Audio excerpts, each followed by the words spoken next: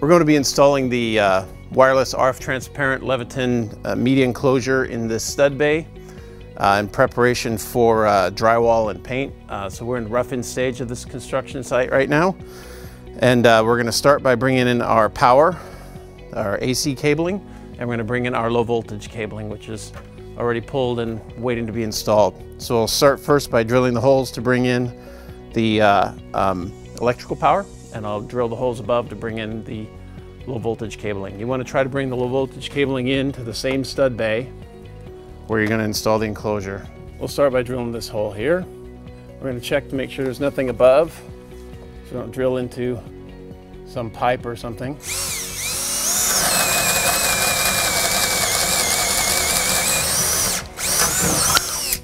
That'll bring in this cable, and we will bring in our power cable from below.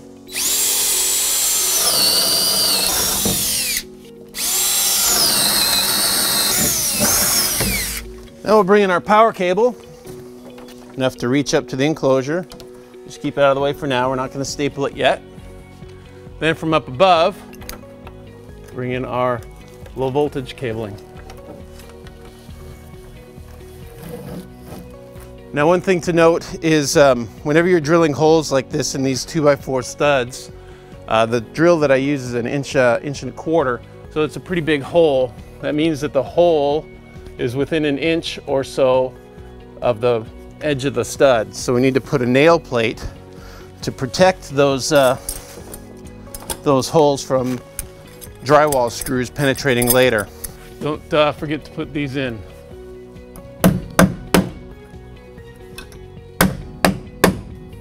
So we'll set one in back here as well.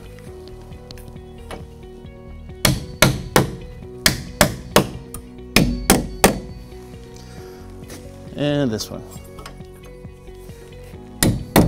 They don't require any screws or anything. They have a little bent up tab, so you can just nail them in.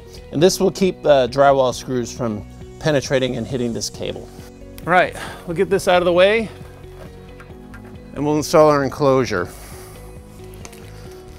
It doesn't really matter what size enclosure you're going to put in, assuming that this isn't a closet where something is going to be installed here that you know in advance, assuming this is just a bare wall when the house is finished. We're going to try to put the enclosure, so the center of the enclosure is at 48 inches from the finished floor. And that's a typical outlet height or switch height.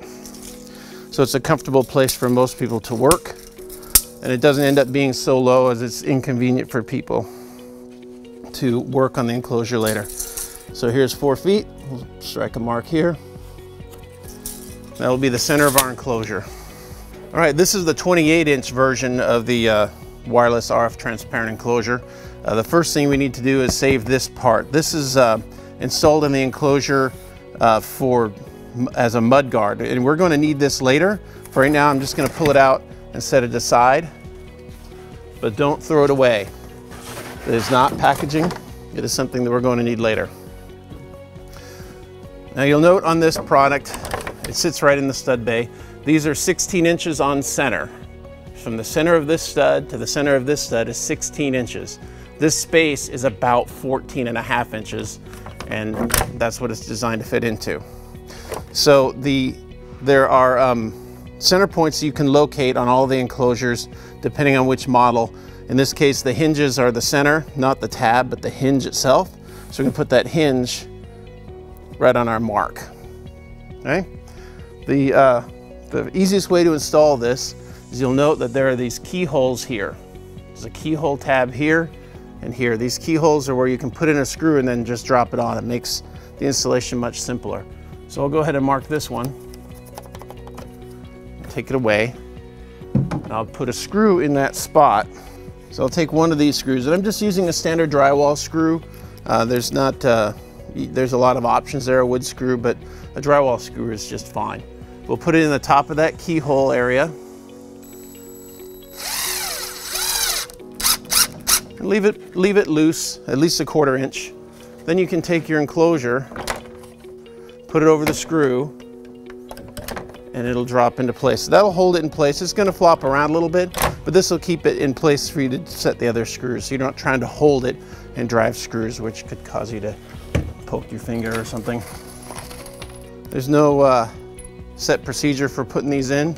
You want to make sure that it sits level, and as long as it's laying up against one of these studs and the studs are level, that will be plenty. Now we'll go ahead and install these screws. I'm going to install the rest of the screws through the slots because it tends to keep the box from moving around very much. So the keyhole you'd only really use to hang the first screw, and I just use the slots after that. Don't drive these in tight just yet. We're just going to put them in to keep the box in place.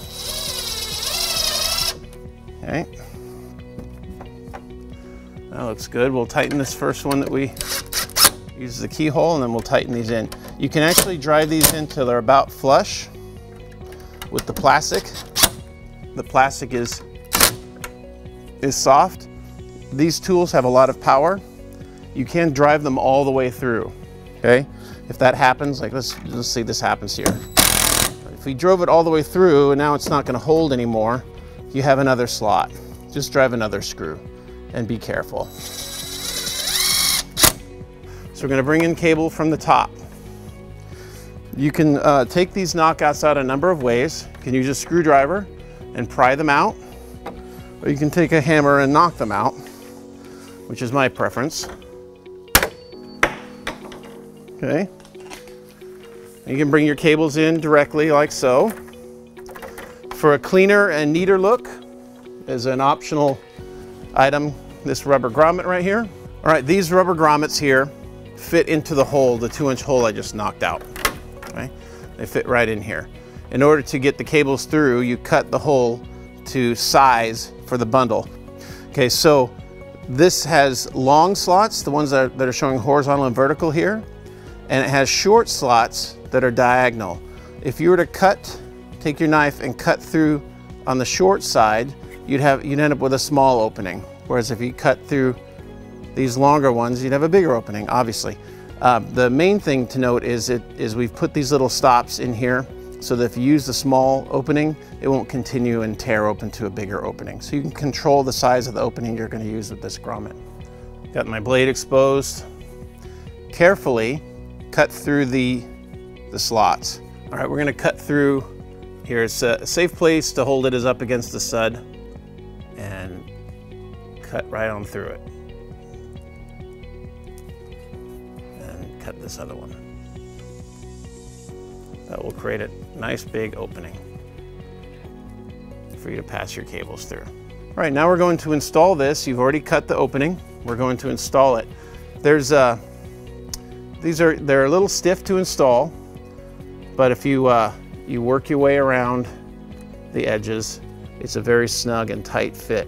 Now, you use this kind of product in order to keep things from falling into the enclosure from above, wood chips, dust, things like that. It's a nice, tidy way to do it, but it also protects the edge, protects the cables from the edges of the enclosure. Even though this is a plastic enclosure, they still have an edge to them. All right, we have, now that we've got our low voltage cables secured and out of the way, we're going to be bringing in our AC power cable. We're going to use this opening here. There are 2 knockouts, and there's also one big knockout that can be used for various power supplies. We're going to be using the 47605 ACS, and that is a single outlet. So we're just going to knock out this center one, and then we're going to bring the cable up here and leave it for installation at trim out phase. So I'm going to knock this guy out carefully. Now we need to secure that cable to the wall stud within 6 inches of where it comes through the stud and within 6 inches of the enclosure. So this is only about 1 foot. We'll just need 2 of these staples to do this job. One here and one here. You want to leave 6 inches to 1 foot of cable sticking out. You'll be able to cut this off later.